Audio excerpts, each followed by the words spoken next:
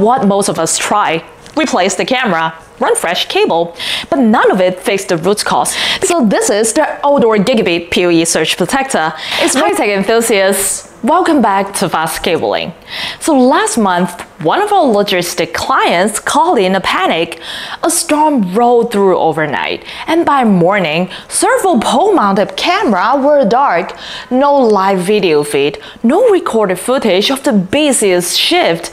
So the crew assumed the camera had failed, but the camera weren't the real problem. The problem was surge energy riding through the metal pole and Ethernet line like an elevator. And during storms, nearby lightning and switching event dump fast. So poles, long outdoor cables, metal mounts, they all can become highways for surges. And let's unpack two kinds of damage. There's the obvious kind, fried electronic, and there's the invisible kind, tiny hits that don't kill the camera today, but weaken the network port and the sensor over time. So weeks later, that camera starts losing frames or dropping offline when it rings.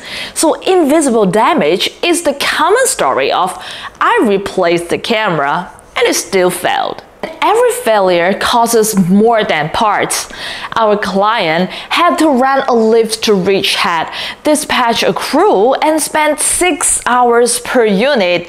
They have to climb, remove, rewire, and test, and ran about $300 to $600 per incident.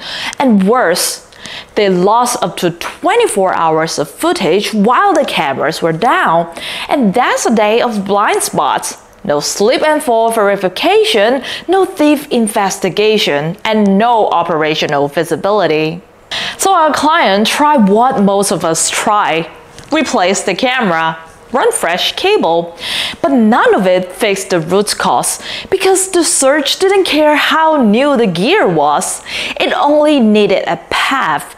So the real fix is simple and boring in the best way. Add surge protection at the pole so you can stop energy where it tries to enter and where it tries to exit. So this is the outdoor gigabit PoE surge protector. It's made for outdoor PoE devices like IP cameras with gigabit throughput so it won't bottleneck video. And it's built in a rugged stainless steel enclosure with IP67 rating to ride out rain and dust. It's designed to clamp fast and divert surge energy away from the camera electronics. And one thing we like about the outdoor surge protector is how clean it keeps the pole. It has a special DIN rail mounting tool, one piece, no big weather enclosure, fewer junction, and it supports straightforward mounting so you don't end up with a bird nest up top. And that tidy install also reduces water in grease points and future service time. And the installation is easy. Let's do it. The installation is easy. We can mount the surge protector on the DIN rail near the camera on the pole. The closer is better. And think of the device as a security guard at the door. The inside faces the surge, which will be our 100 meters Ethernet cable today. And the outside faces the camera. So first let's connect our inside. This is IP67 rated, but make sure you do it right. Put the cable through our gland. Then use the rubber rub around the cable. Now we can push it in. So make sure nothing can get in. Now pull the neck and we can tighten it. Now when you do the installation, make sure you use a wrench to fasten the neck and the gland tightly. Then we can plug our 100 meters Ethernet cable to the inside. And then let's tighten it.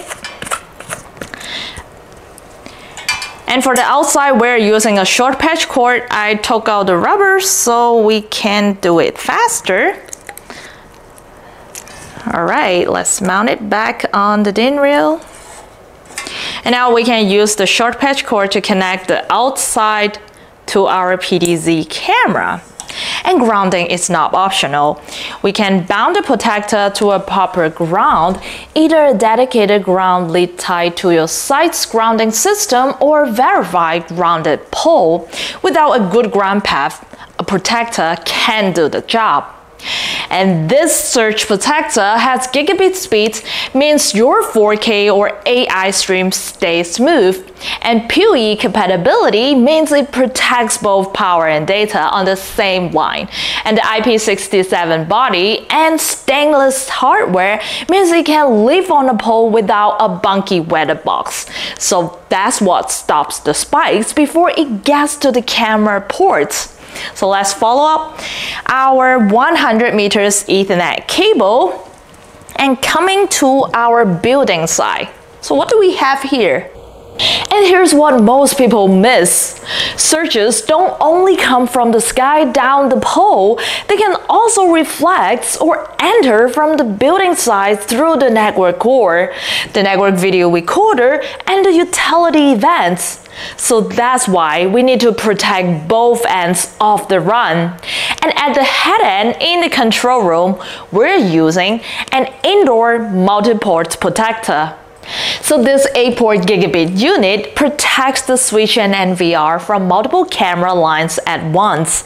It's designed for low insertion loss, so your link stays stable, and it reacts quickly at a low clamping voltage to shield sensitive Ethernet and PoE circuits.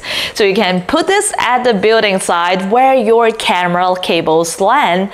It's your second guard at the second door. So let's continue. So we're connecting our 100 meters Ethernet cable to the inside of our indoor surge protector. We have 8-port, let's use port number 5. And make sure you ground it properly. And for the outside, we have to match the port. So I'm going to use another Ethernet cable, connect to number 5 outside. So now we matched the port, and I'm going to use this short patch cord to connect with our PoE switch at the main control room, sending both power and data. Then I'm going to use another short patch cord to connect with our network video recorder so we can display video footage. Now our power and data is sending to our indoor surge protector through the 100 meters Ethernet cable and to our outdoor surge protector and to our PDZ camera. It's all protected and safe. So last but not least, let's give out some tips for today. Tip number 1. Mind the post mount's grounding path. Surges often travel through the metal hardware, not just the cable. And tip number 2, cheap protectors don't mean real protection, so you need to look for gigabit throughput, PoE compatibility, fast response, a clear low clamping level, and a realistic surge rating with proper grounding. And tip number 3, if your site is harsh, big temperature swings, frequent storms, electrical noise, you should consider a hardened grade switch at the head end. Protection plus robust switching equals longevity. So our client hasn't lost a camera since we added surge protection at both ends. Storms happen, spikes happen. What doesn't have to happen is surprise downtime and blind spots.